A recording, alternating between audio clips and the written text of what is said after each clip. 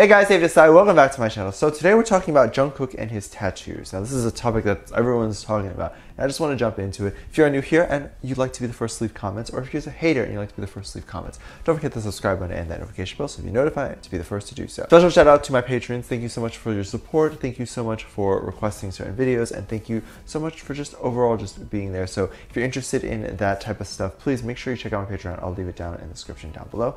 And yeah, let's jump into the video. I kind of want to just get a brief overview about the tattoo policies in South Korea. Now, there's no specific law that says that you can't have a tattoo. It's just more so frowned upon. Similar to like, there's no law that says K-pop idols can't drink or smoke or any of that stuff, but it is completely prohibited within the entertainment industry, and it's definitely frowned upon. So depending on which agency or entertainment you're a part of, getting a tattoo is completely no-no. Like Blackpink wouldn't be able to do something like that. Now, in South Korea, getting a tattoo also is a sign of being a deviant, being rebellious, and things like that. It is less seen as a form of expression and more so a form of, oh, you're a rebellious kid. And that standard pretty much applies to anyone in Korea, especially K-pop idols, because they're seen by more people. And this standard is even more intensified if it's a girl group. But dude, I don't care what you have on you. You can literally have like your whole body tatted up, including your face and everything. But if you make good music and you're a good person, I don't care what you do. Like the tattoo thing really needs to kind of like, you just need to like not care so much. And tattoos in South Korea are kind of seen as unattractive. And over here in America, it's seen as manly. So there kind of is a difference of culture here. So the first one I wanted to talk about and kind of show was Jungkook kind of coming off the airport in New Zealand. I believe it was New Zealand. And you can kind of see the tattoos on his knuckles where it says Army.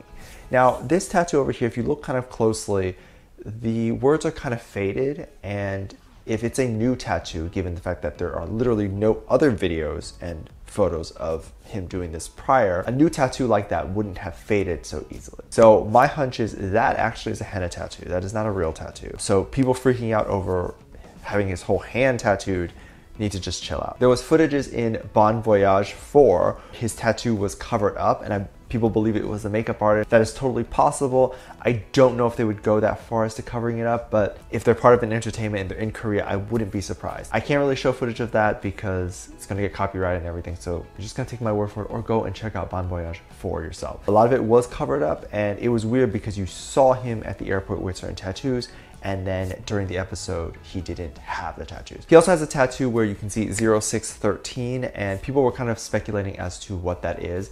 Pretty much when it comes to numbers in K-pop, it's tend to always going to be dates. So if you see numbers in a title or you see numbers anywhere, it's going to be dates. So we're looking at June 2013, and that is when their debut happened. So obviously this date is most important to them, so obviously that is going to be a tattoo. I think that is a fine tattoo to get. Honestly, if anyone's getting upset over a tattoo like that, they need to get their life together. Girl, a debut, this like started their career. He's allowed to have that tattoo on his hand. Just putting it out there, like honestly, I don't care what tattoo you get, but it's not even like it's a dumb tattoo. Like if it's a dumb tattoo, I can see why you're getting angry. This is a tattoo that's like worth getting. Also, they're slightly covered up. You see Hun Cool tattoo, and people tend to believe this is a Nirvana lyrics where it says, "I'd rather die than live without passion," and I think that's very, very cool. I think, again, that is also a tattoo that is very much worth getting. We also are seeing like a skeleton that's saying an I love you sign, and that is just very cute. Although I don't think that that is a necessary tattoo to get, but that is my opinion. I wouldn't get that.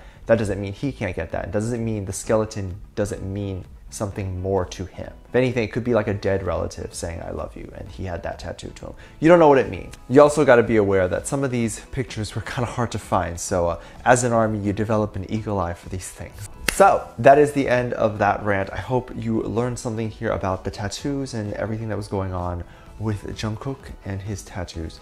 Hope this was helpful for you. Please let me know what you think. Give this video a thumbs up, subscribe if you haven't already. Featuring this comment right here. Thank you so much for leaving comments. Please check out my Patreon. I'll leave it in the link down in the description down below. There are videos over there that I can't necessarily upload here, so I wanted to upload it over there, and I hope you enjoy, and it really helps support this channel. So please go give it a check. And there are 2 videos at the end of this video, so either way, I'll see you over there. Bye.